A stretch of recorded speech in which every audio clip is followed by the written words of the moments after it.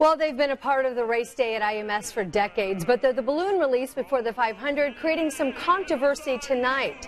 A billboard campaign wants the tradition to end. Yeah, our Jenny Runovich shows us tonight why some people believe the balloons pose a risk to wildlife and the environment. Back home again in Indiana.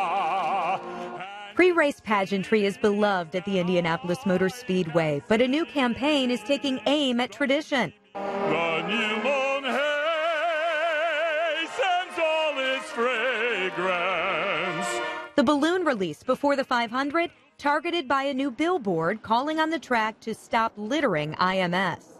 We're just hoping to bring attention to this mass littering because a lot of people are just unaware of how, easily avoidable this is. Danielle Vosberg co-founded balloonsblow.org. Her organization works to stop balloon releases nationwide because of environmental concerns. Just last year, Clemson University ended its colorful tradition at home football games. Vosberg says the problem is where these go after they're released. What goes up must come down, and even though they might not be landing right near the IMS as litter, they're being found, over 100 miles away. One was found in Ohio. Balloons are a threat to animals on land and sea, wild and domestic. Cows, horses, cats, dogs, they are eating them and dying too. The balloon release at the track has been part of race day since 1947. An IMS spokesperson tells Eyewitness News the tradition will continue, but added we continue listening to and evaluating feedback from multiple perspectives on the topic. We're reaching out to several stakeholders and talking with experts to fully understand the impact of this practice and determine its status in the years ahead.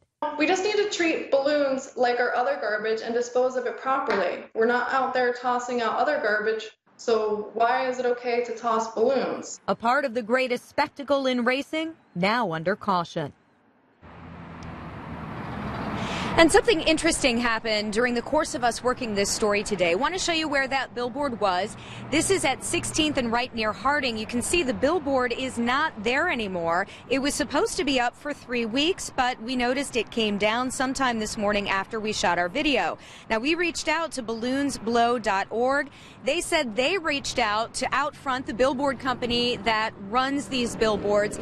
The billboard company, they said, told them that IMS called and asked them to take it down, thinking it was an attack ad. Well, we reached out to IMS and they said not true. They certainly allow anyone to express their opinions. They said it was actually the billboard company who viewed it as an attack, said that's against the billboard company's policy, and they took it down. So a very interesting day for a very interesting subject that will likely be talked about for quite a while. Anne-Marie? All right, Jenny, I know we're getting all this information coming in minute by minute on this. Thank you very much.